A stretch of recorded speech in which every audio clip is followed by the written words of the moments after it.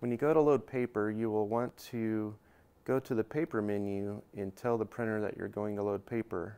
To do that, you swipe to the left of the screen and you'll see a paper menu icon.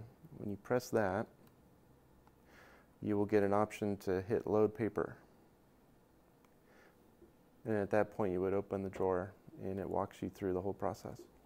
Now I will show you how to load paper into the printer. You will pull open the paper drawer on the front. There's a handle right in the center. And you will see two spindles with blue handles on them. What you would do first is raise up the blue handles and then push the two spindles apart towards the sides.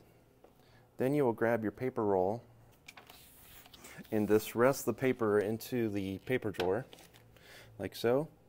And then you grab the outside of the two spindles and squeeze those together. That will raise up and grab the paper. And then you fold down the two locking blue handles. Now what you do is you take the edge of the paper and feed that underneath the metal plate in the front. There's a purple arrow that indicates where to feed the paper.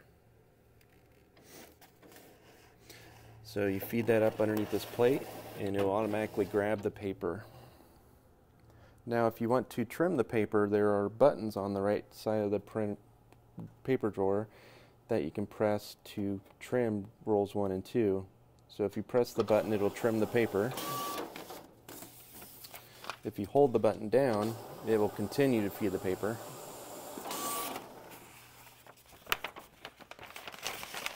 Now at this point, you just push the drawer closed. I will show you also how to load roll 2. It's the same process as roll 1, except for you have to feed it in a little bit further. So I'd like to show you that now. When you pull open the drawer, you unlock the two spindles just like for roll 1 and you separate them and you place the roll inside the drawer.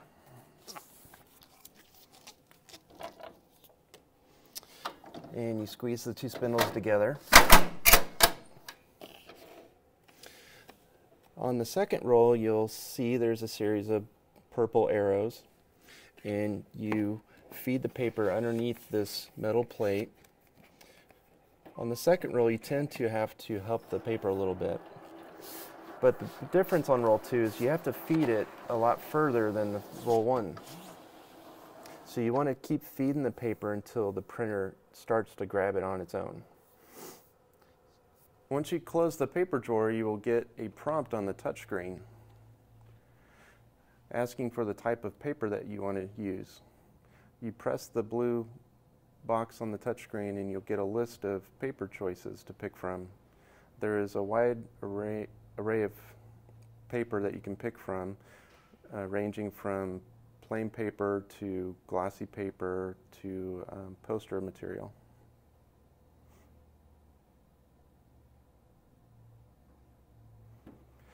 You can also put in the length of the paper, and this will help the printer keep track of how much paper is in the machine.